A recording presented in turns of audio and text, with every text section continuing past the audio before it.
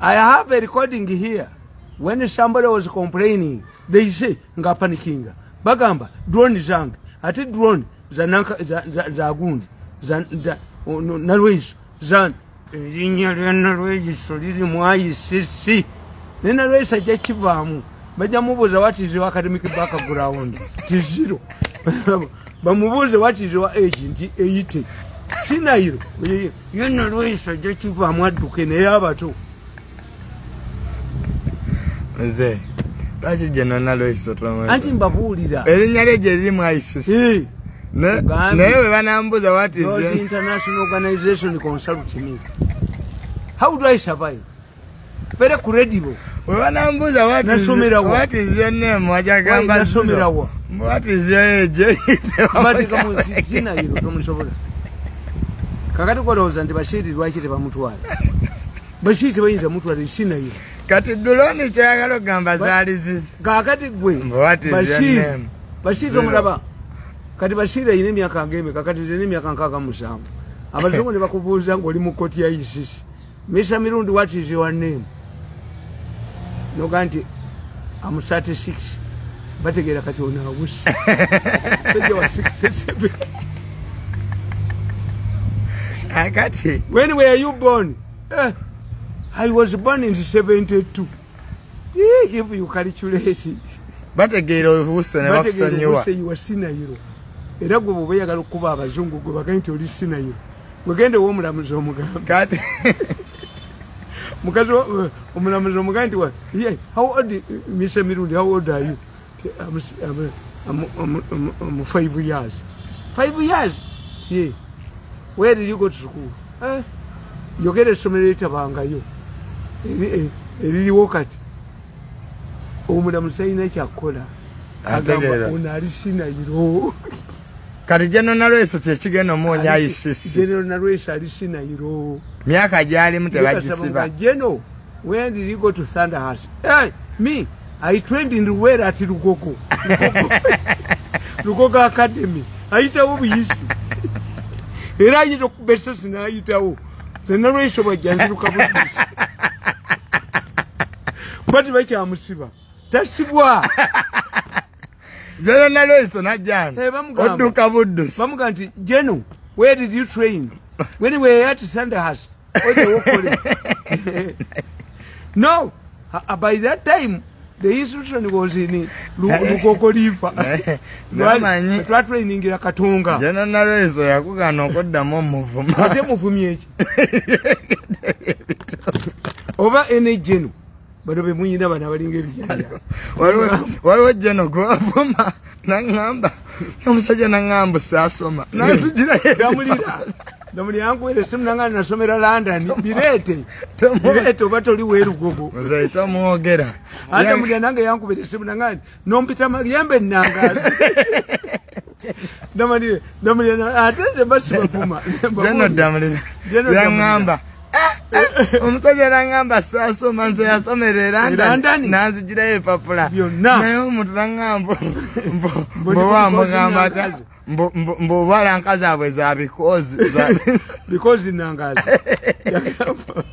anti ejjena akwata kati basomera kimaka bwe buti bwabwe bwe bakwata jena akwata kati ne pistol tabera na AK47 jena takwata AK kwata pistol echo bulaba kati ngene bola ba East African Standard Army wabwe abekenya bamujjeyo nga bwatuka n'abafe batugambe Ethiopia tikiribu kiri ku majega mu abaana bato nnyo bayigirize baloya baki tebalina ranks Brian White yakutumye myaka irima yagamba twali Ethiopia nga basembolinga gundi ya Somalia ne babuza nyaka irima Uganda has offered the civilian troops in almost circumstances.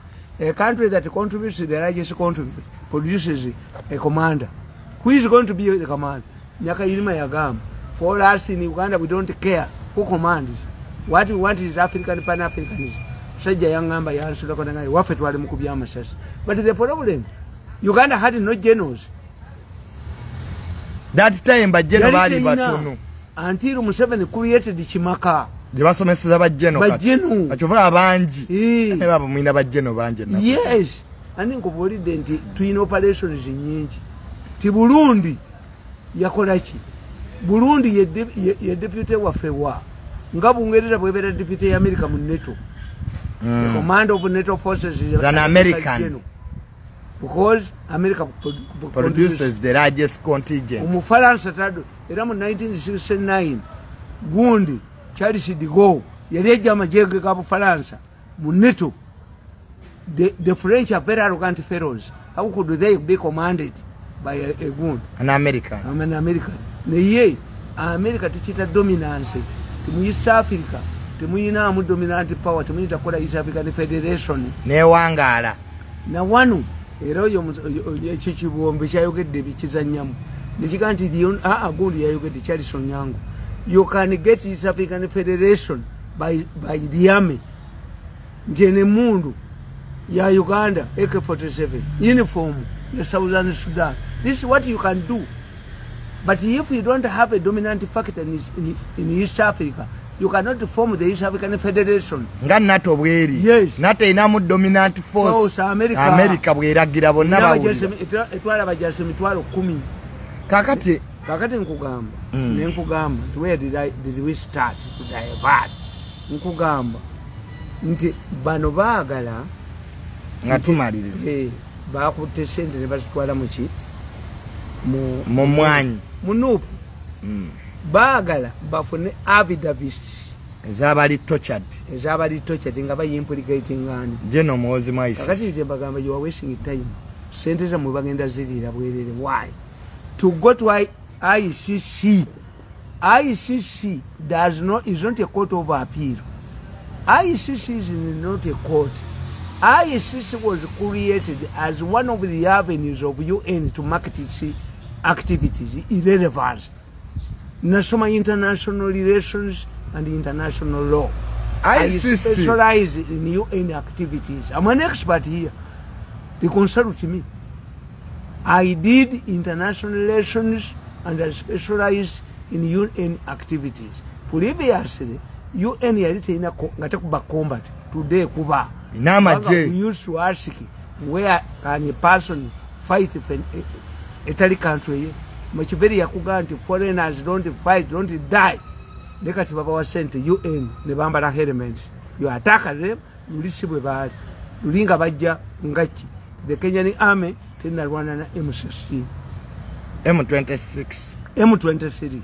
M23. Yes, they are peacekeepers. That's why they have changed it. Earlier they thought they wanted a general, a hardy general. Bamuzizayo. Yali mu peacekeepers ono gubatutte. Kenya muhozi byabagamba. So kakati mbabulya nembagamba if you are collecting affidavits from suspects, muhozi be yatochalinga, you are wasting time. Muhozi's name has never appeared in safe houses. Muhozi's name has never appeared in Nalweyiso. Muhozi's name has never appeared except one person who was hired. Monitor. No, you can't.